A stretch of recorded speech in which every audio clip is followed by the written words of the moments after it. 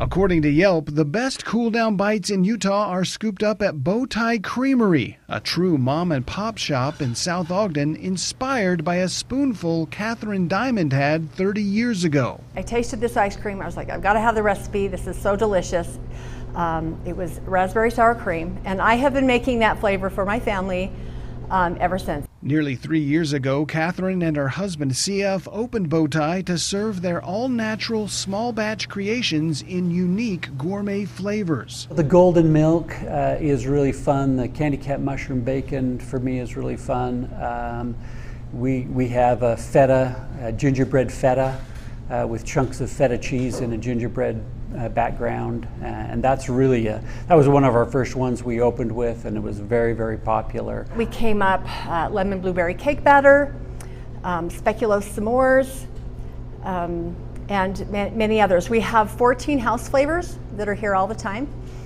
People can depend on those flavors to be here, and then we have 5 or 6 monthly flavors. This month we have huckleberry cheesecake. It's delicious. Big chunks of cheesecake in that. We have a mint chocolate brownie. We've used a local bakery, Topper Bakery, for our mint chocolate brownie. For super premium ice cream swirled with American history, head to Brooker's Founding Flavors in Provo, Vineyard, or Harriman.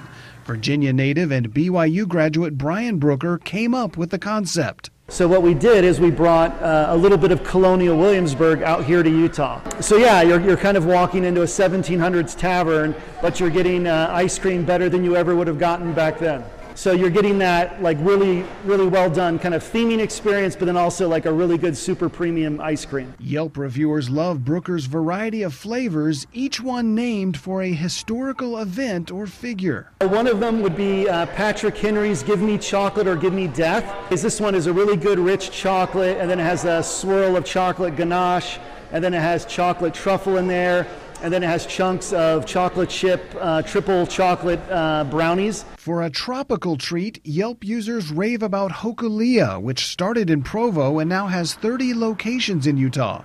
But whatever you do, don't call this a snow cone. This is Hawaiian shave ice. It's all about the texture. Soft and fluffy versus hard and crunchy. Shave ice is going to have nice soft ribbons of snow, that are formed in a way, hand-packed, so that they're nice and soft, so that every time you eat it, it's going to be delicious and just sort of melt in your mouth. Hokulea's most popular flavor? Bestseller, hands down, tiger's blood. Everyone's got to have tiger's blood. And it's a special blend of strawberry, watermelon, and coconut. It's delicious. Some of the other flavor lineups that are most popular: Blue Hawaii, Mango, Pina Colada. There's also the 808, named for Hawaii's area code. It's kind of like an island vacation for $5. That is Malona, which is kind of a sweet green melon, Haupia, which is a creamy coconut, and Lihing Mui, which is sort of a tangy, almost watermelon Jolly Rancher taste.